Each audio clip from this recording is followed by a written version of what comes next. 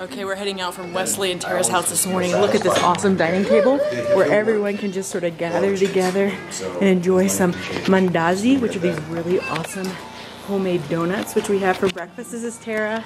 Hello. Hi.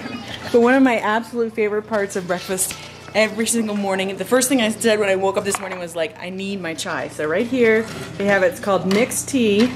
And this is it. It's like milk and hot water, and that steeps the tea, and it is like the best thing ever. So I hope someone looks at the recipe and can make that for me when I get home. Birthday! We're just saying happy birthday to Rio.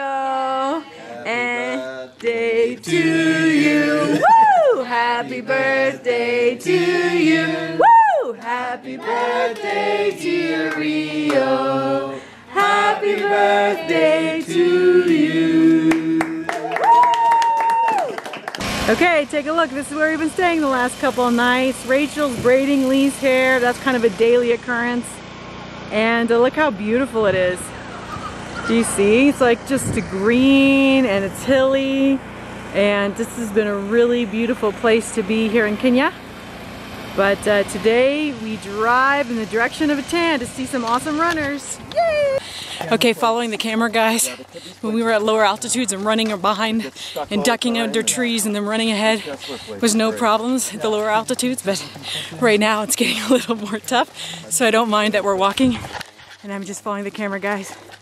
We've got a lot of walking footage. The guys have been joking that we're filming the Lords of the Rings trilogy.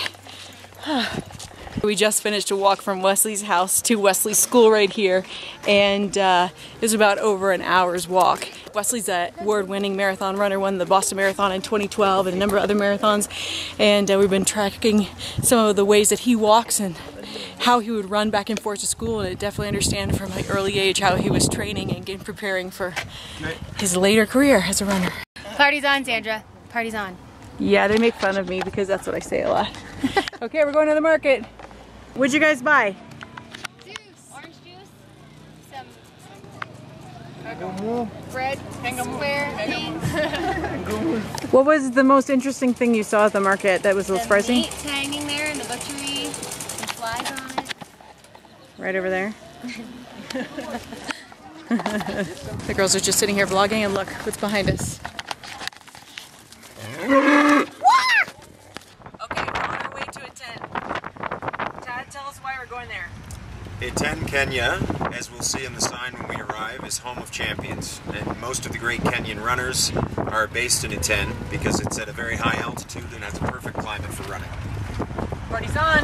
Okay, we finally arrived in Iten, and as you can see, it is very high up here. It's beautiful and very high, so the runners are definitely getting quite a bit of a workout. Oh, there comes Lee and Tad walking up. I think they were taking some pictures over there.